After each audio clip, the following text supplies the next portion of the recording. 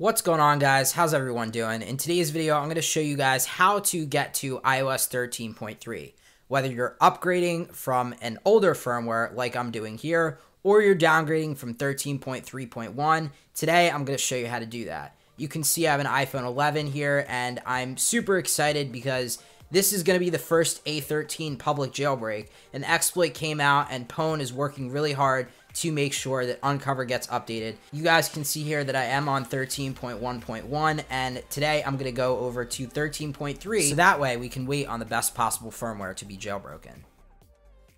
So if you're jailbroken already, one of the things you can do to prepare your device to restore, just one thing to check off the list, is to just go in the Uncover app and make sure Restore Root FS is enabled, and then press Jailbreak. It'll go through, and then you'll see this notice letting you know that Root FS is going to basically kind of erase the jailbreak data on your device. Go ahead and press OK, and it'll do its thing. And then when you come back up, you should be in an unjailbroken state, and you should no longer see Cydia on your device.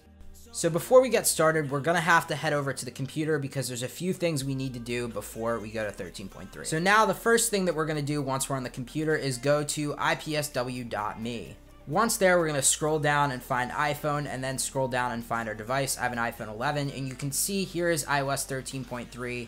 At the recording of this video, 13.3 is still being signed by Apple, so you can still do this. I'll update the title and description once you can no longer do this, and once Apple kills the signing of iOS 13.3.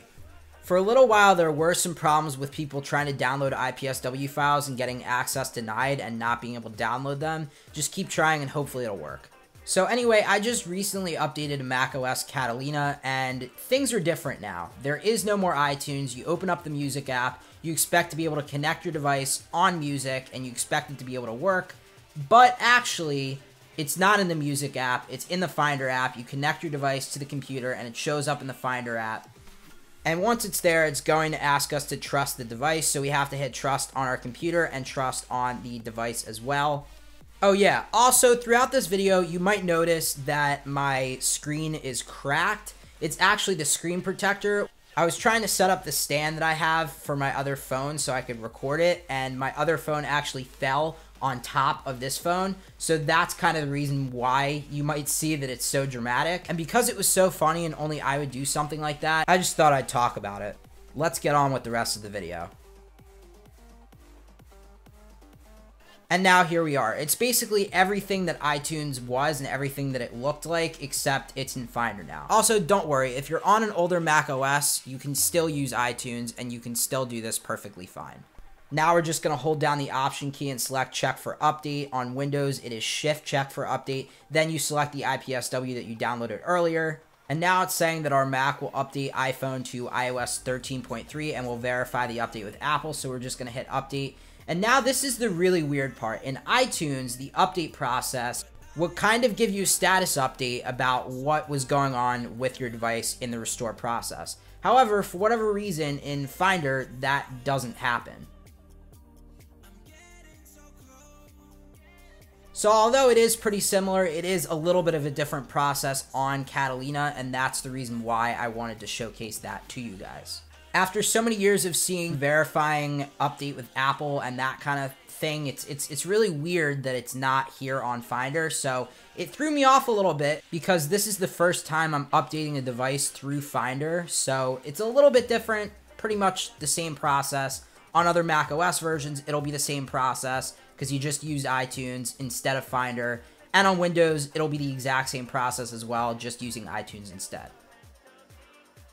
So now the upgrade process is finished. It says your iPhone has been updated and it is restarting, and now it's going to go ahead and restart, and then it'll show up back in Finder, and we can verify that the iPhone is now on iOS 13.3. We didn't lose any of our data, and we also didn't have to restore. So that is probably the best way to actually get on iOS 13.3. So now we have to go through the setup process of the software update. It says software update complete, and then we just have to continue to go through it. And once we do that, we can actually use the device. The good news is, though, at this point, you can disconnect the lightning cable from your device because you do not need the computer anymore. We can go through the setup process, and welcome to iPhone. Here we go. We are on iOS 13.3. If I go to Settings, General, and About under Software Version, you can see it says 13.3. So we successfully upgraded to iOS 13.3 from iOS 13.1.1. I'm so glad now I'm on iOS 13.3, and I'm really excited for this jailbreak. Let me know down below in the comments if you're excited and what you might install as one of your first tweaks. Thank you guys so much for watching. I do really appreciate it. Make sure to like, comment, and subscribe. Have a good one, guys. Peace. What the? How did that happen?